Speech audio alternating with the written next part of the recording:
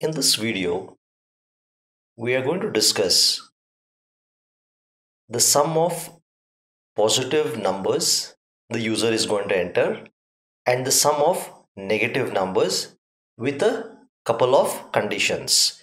The first condition is it says you need to add the sum of positive numbers only when the input number is greater than 100 and also find the sum of negative numbers which are lesser than minus 50.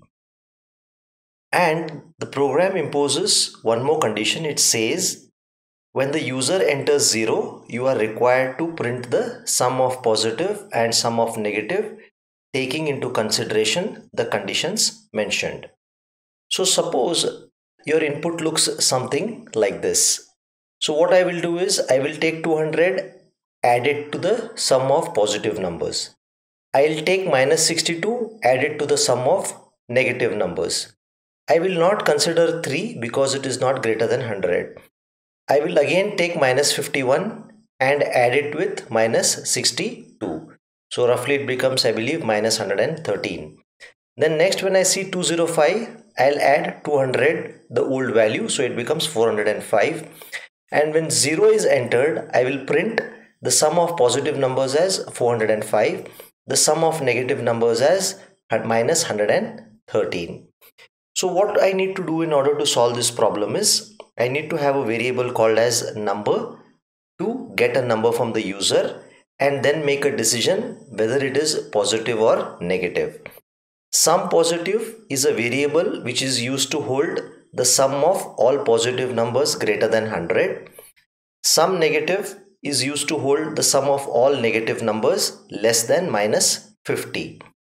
The reason why I have initialized these two numbers to 0 is because when I see 200, I am going to say sum positive is equal to sum positive plus 200. So if this is not given a value, if it takes a random value, you will not get the correct of some positive numbers. Number, I don't bother to give it any value because every time the user is going to enter a new value, even if the computer gives us some random value, that value will be overwritten when the user enters a number. Now what I am going to do here is I am going to think of using the repeat until loop. In the repeat until loop, what I am going to do here is I am going to read a number.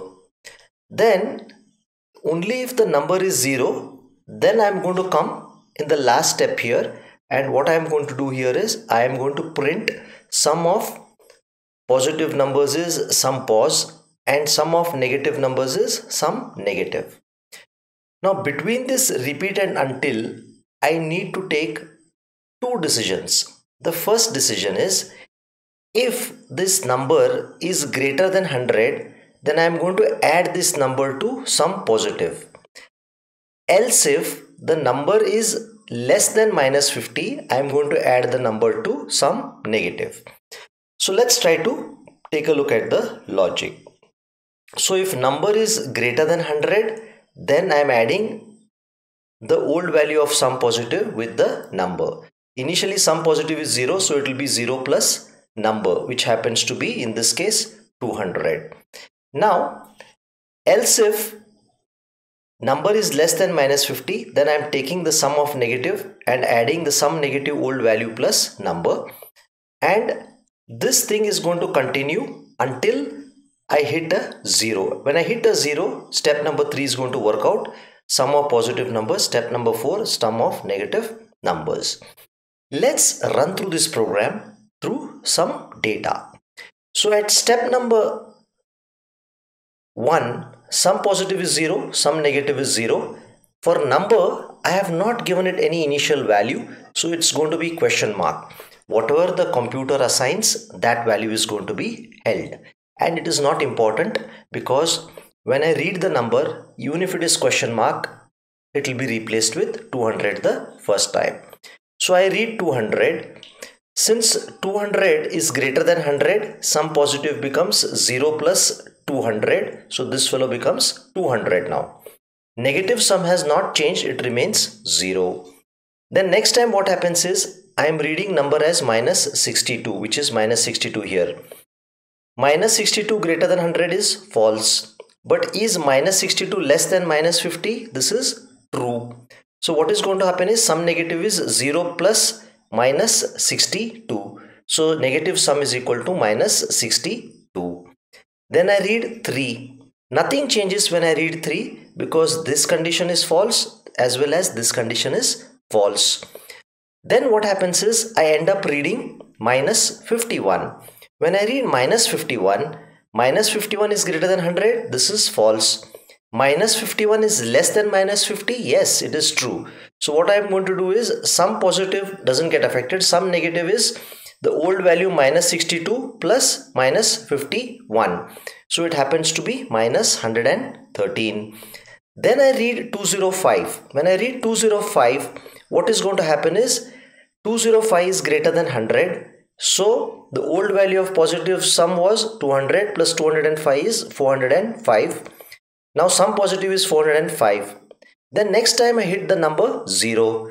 When I hit 0, I read the number 0. Is 0 greater than 100? Is false. Is 0 less than minus 50? Is also false. Now since 0 is equal to 0, this condition becomes true, and since it's a repeat until loop, it will come out of this. This will come out of this and it will print sum positive as 405, sum negative as minus 113. So that will be your output. I hope you have understood this particular logic. In order to get a better idea of it, take your own set of numbers, download this particular algorithm, run through the logic and verify whether you are getting the same result as what you have done in the assignment. So it is important to do the testing because then only you will know whether your output is correct or not.